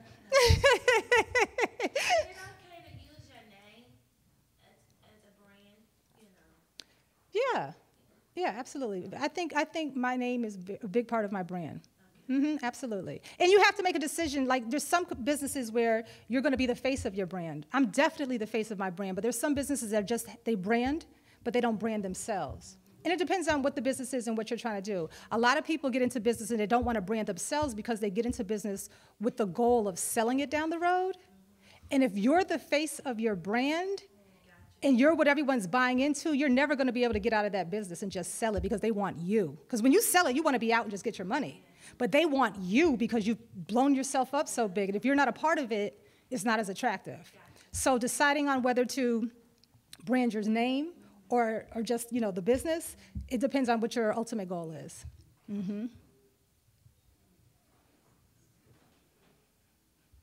Everybody good? Was this helpful? Oh, it made sense? Okay, well, good. I'm glad to help the people of Springfield out. Love it. See, Mom, good. Thank you. Thank you so much. I appreciate it.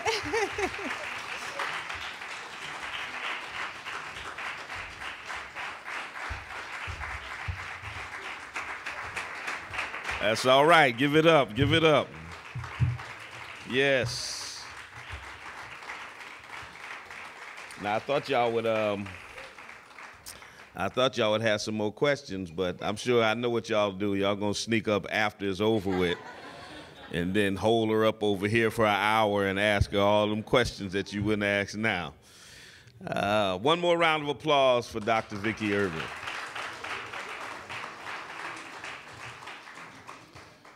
Great information, and I'm sure that's going to help some of you entrepreneurs and those of you who are business owners to market yourself and to create your brand and to make some money.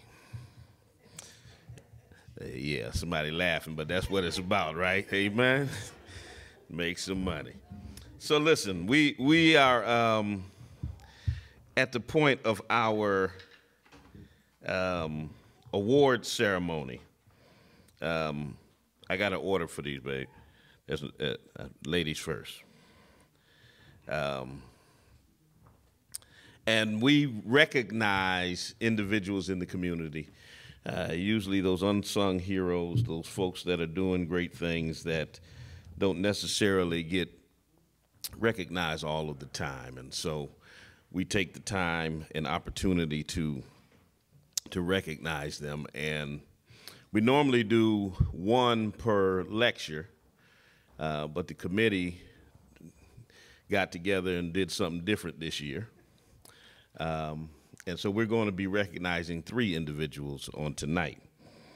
The first awardee, and I'm going to ask if she would come, is Dr. Shakina Williams.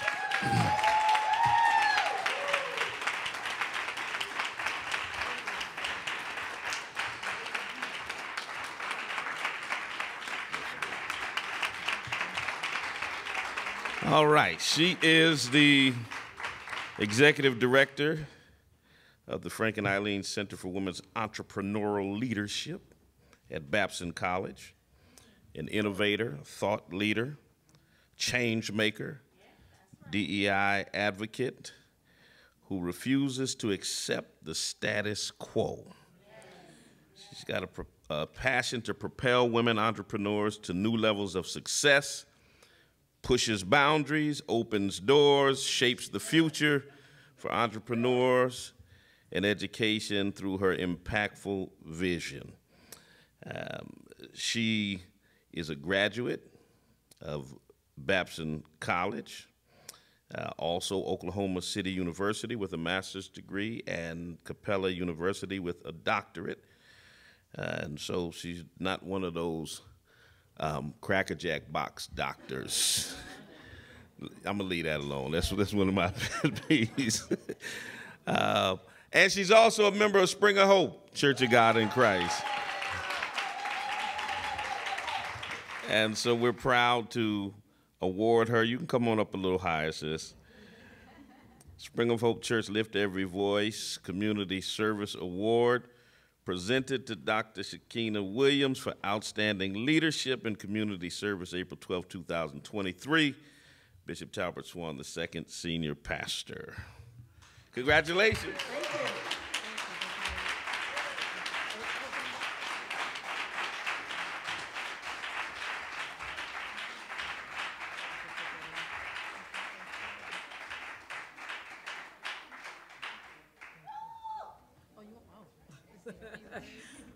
Was not prepared. Oh, well, always ready to say a few words. Thank you, Bishop, and thank you, First Lady, and for the honor, and also the committee as well.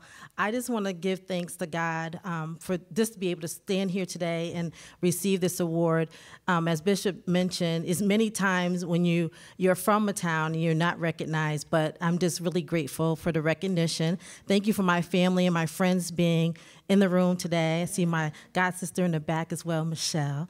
And then most importantly, I want to thank my mom for holding it down, because all that I do, I'll be able to travel the world. My mother really holds it down for me.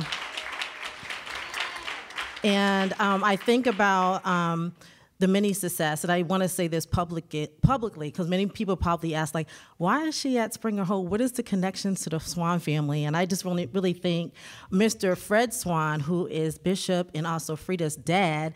When my father passed away, he really stepped in and was a father figure to me and made sure I completed my doctorate. And every single week, and I would think multiple times during the week, he called me to encourage me. So I definitely encourage anyone, entrepreneur, a rising leader in the community.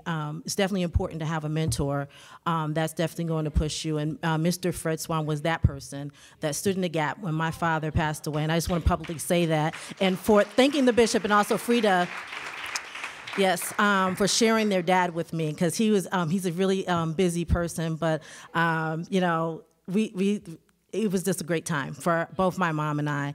And again, thank you, the committee, for Lift Every Voice. I continue to spread my voice around the world, promoting women from diverse backgrounds and also industries, but most importantly, our Black women entrepreneurs. And as the president of Babson says, I'm a very bold person, but I'm very, what word did he use? Easy to approach. So I'm really a secret storm at Babson, but I definitely use my privilege and also my voice to advance all women, particularly Black women entrepreneurs. So thank you very much.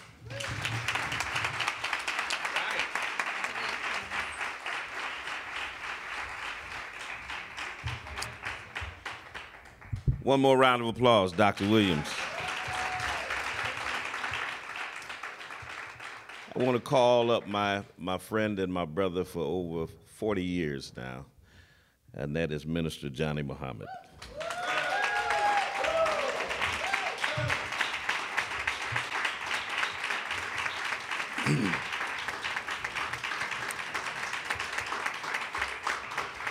And we go way, way, way, way back. When I was a freshman at UMass, he came up to pledge me with the brothers from AIC. But more than being a big brother, he was a role model from way back then. He was one of those brothers who always had sage wisdom, who always looked out for us, who was always there standing in the gap. When I came back from college, he was here working in the community in Springfield. He's been a voice for justice. He's been a voice against all of the social ills that plague our community. He's been that example of being a family man, a father, and a husband, and a brother. And in some dark times, even in my life, when I was going through threats against my life and all those things, it was always Brother Johnny and the men of the nation who stood with me. Even though I was a Christian, we were brothers.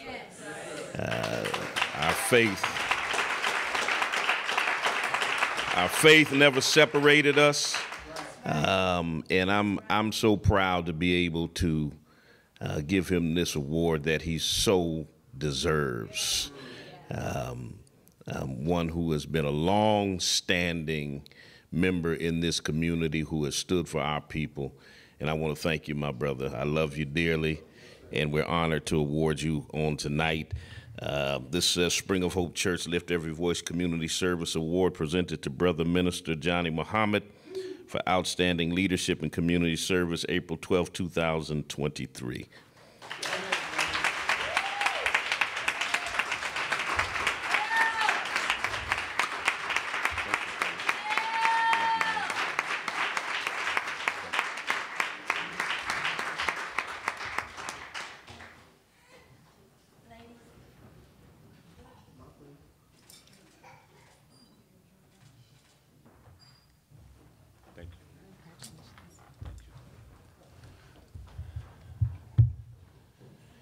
In the name of Allah, the Beneficent and Merciful, I bear witness to the oneness of God. I bear witness to all the prophets of God, and I bear witness to the people of God.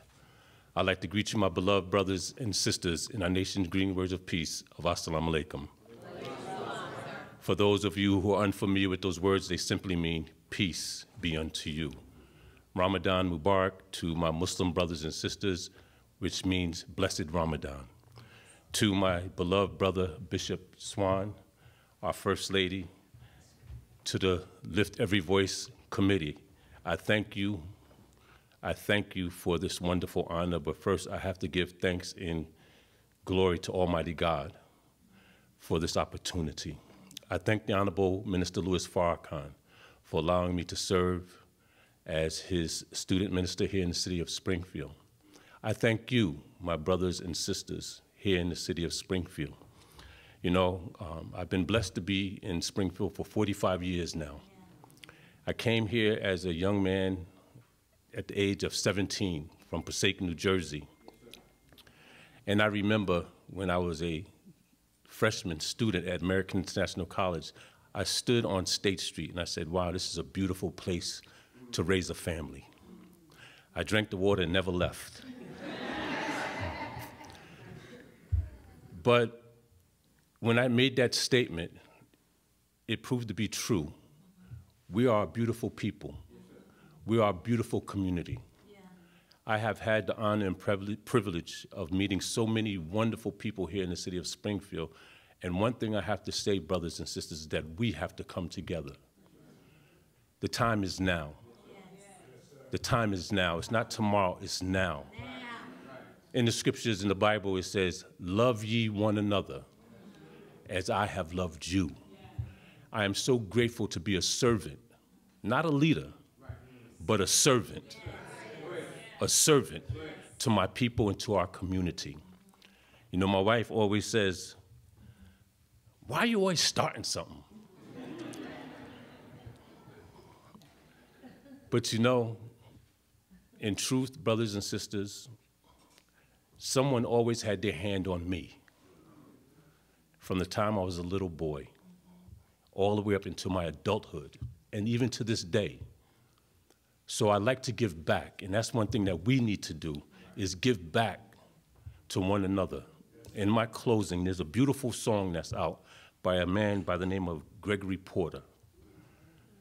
And it goes, I'm not gonna sing it, but it goes, take me to the alley.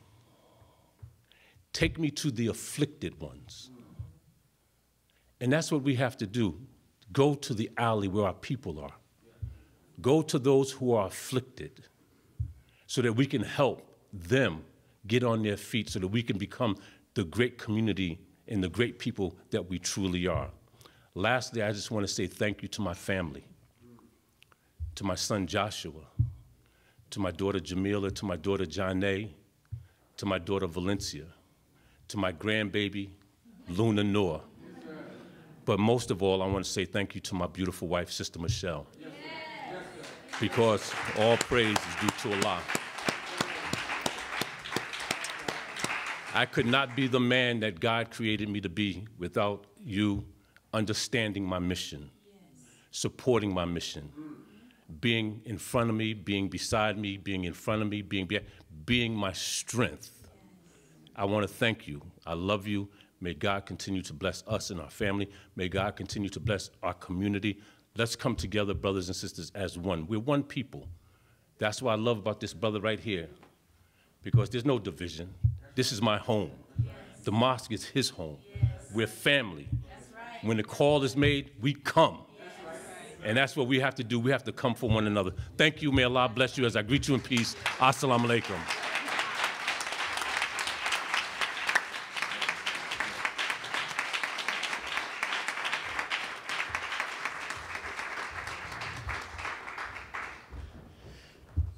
All right. Now, I held this award for the final one because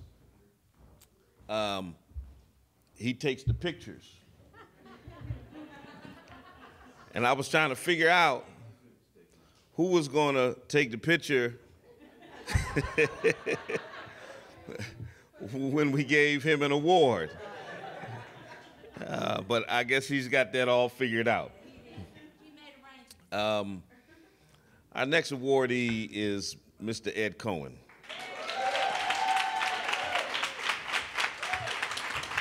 Now,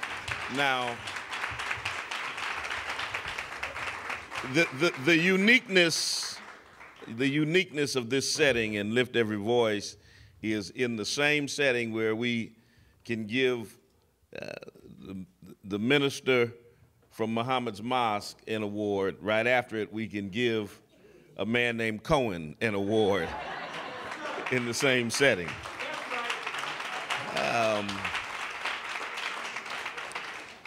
He has chronicled the experience of black people throughout the Pioneer Valley for decades. He's chronicled the artwork of Nelson Stevens and some of our great educators at the University of Massachusetts and beyond. He's chronicled the events of our churches, of our families, of our children growing up, our graduations, our block parties, you name it, Ed has been there. And Ed has become an honorary, he's one of those guys, you know, we always talk about who's invited to the cookout. Usually we hire Ed to come to the cookout. And whatever cookout he goes to, Ed is going to make him a plate. He's steeped in black culture. And so I was pleased when the committee came back and offered his name as an award recipient, because the work that he does is very valuable in terms of passing down our history, our culture, the information about what we've done in our communities and in our families. And it reads as follows: the Spring of Hope Church Lift Every Voice Community Service Award presented to Mr. Edward Cohen. Outstanding Leadership in Community Service, April 12, 2023. Bishop Talbert Swan II, Senior Pastor. And for the first time, somebody else is going to take some pictures at Lift Every Voice.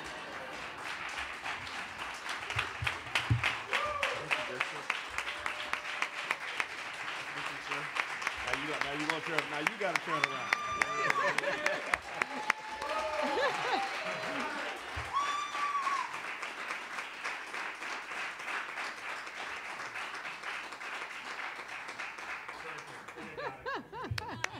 Come on. Speech. And he wrote a speech. He wrote a speech. No, I have some notes. Some notes. And, oh, yeah, so I have some notes here. So the first thing I want to thank is Bishop Talbot Swan I. His picture's right up there on the wall. And his spirit is in the building. You know, you can feel it. Close your eyes and feel the spirit. And second thing I'd like to say is I'd like to talk about the first experience I had with the Swan family.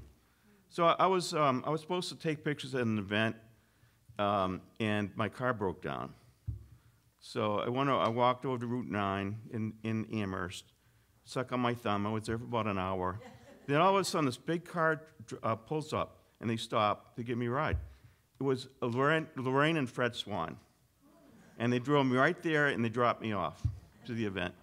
So that was the first experience with the Swan family. That was way back in the day. I'm not sure of the year, but another thing I'd like to mention is every Friday at 9 a.m., I listen to the Black Love Experience by Ben Swan Sr. That was before he was state rep, elected state rep. Then also like to, the first time I really had an experience with Bishop Talbot Swan II was Reverend Swan, and it was an event at in the courthouse where this rabble-rousing woman was arrested and maced by the police. So it was way back in the day. So it turned out that, you know, so she comes up, and this elderly, frail woman, you know, who was maced and arrested by the police, and being escorted by Reverend Talbot Swan II, and the Plunkett, Mrs. Plunkett. Do you remember that? Yes. Right. That was the first experience, and I've admired him ever since. Yeah. So and this is the house of the good trouble, you know. So and we really need a lot of good trouble these days. So that's about it, Bishop. Sorry, I ran out of stuff to say. And so, First Lady, that's it. That's my speech. Thank you all for coming. I'm good. All right. Yes, sir. Thank you. You got to take your award with you. Oh, yeah, my award. Come on, round of applause for all three of our awardees.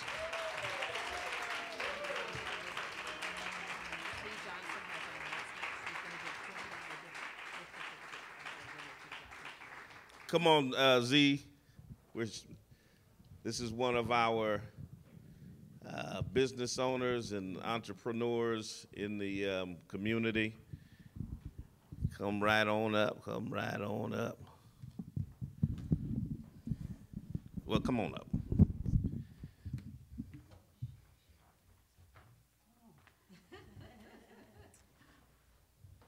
Well, good evening, everyone. And this is certainly unexpected. I passed a note to Ayanna and said that on behalf of the Olive Tree Bookstore, we would love to give out gift certificates to the winners of the Black Trivia contest this afternoon. So I expected Ayanna to present this, but I certainly would like to congratulate the 3 winners who answered those challenging questions, and have you come over to the bookstore, pick out a gift of your choice, because as Bishop Swan said, and as Minister Johnny said, we're all family. We're all family. So please come over, pick out what you want. There's a variety, and we truly love our community, so we're able to do this. Thank you very much.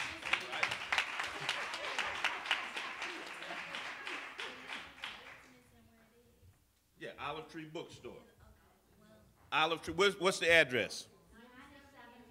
97 Hancock Street, Olive Tree Bookstore, Ms. Z. Johnson. And the rest of y'all go on by there too. All right. Readers still make leaders. And I'm not going to ask y'all what's the last book you read. All right. Listen, thank you all for coming out tonight. Thank you for your support throughout the series. This is our final iteration, our 4th of the season of the Lift Every Voice lecture series, and we've been doing this now, what's this, 13 years? And so we'll see what the Lord says about next year. If y'all come back and support, we'll do it again, and we'll bring some more great speakers in as well. Stand to your feet. I'm going to ask my brother, Minister Johnny, if you would come and give us a benedictory prayer. Say amen for First Lady. Amen. Say amen for Ed, for Minister Johnny, for Dr. Williams, and for those who answered the question. If I'd have known we were getting free books, I would have answered some of them questions.